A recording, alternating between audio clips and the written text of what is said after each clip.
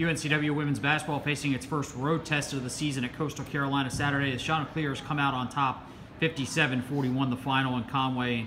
Head coach Karen Barefoot joins us now. And coach, first road test for you.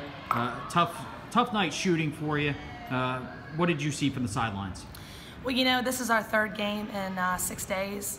And I think for us, we got to learn to be tougher from the beginning. We didn't bring our energy, and we didn't match their energy from the beginning.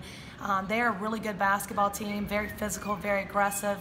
And when you're on the road, you got to be able to bring that energy from the beginning. And I felt like we lacked it at times. I always felt like we were never going to give up. We kept fighting hard, but the ball would not go in the basket.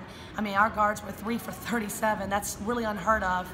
And they got us on the boards big time. So we've got to lock in and be able to, be road warriors and be able to, get through fatigue or come together and be a team when we need to be a team. But again, we'll figure it out.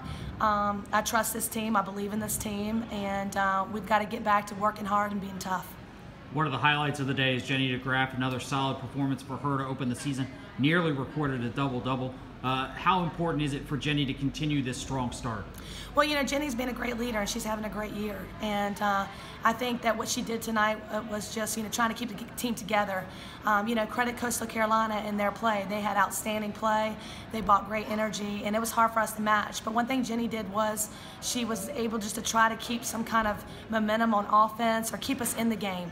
But again, it takes a team effort to be able to match that kind of energy and intensity. So we'll learn. We'll take it on the chin, and we'll get better, and we'll fix it. First road game now in the rearview mirror. Your second road contest, not an easy opponent, North Carolina on Wednesday.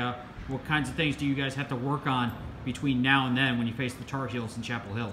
Well, we definitely got to make sure that we get rest and we take care of ourselves, and we got to focus on the game plan. We've got to be able to bring the energy on the road. I mean, like today, we didn't have it from the beginning, and we've got to be able to come in on the road and be able to bring it right away and be focused on the assignments. And I know we're going to shoot the ball better. I mean, we're better than that. So for whatever reason, the ball was not going in the hole. We got more attempts than they did today.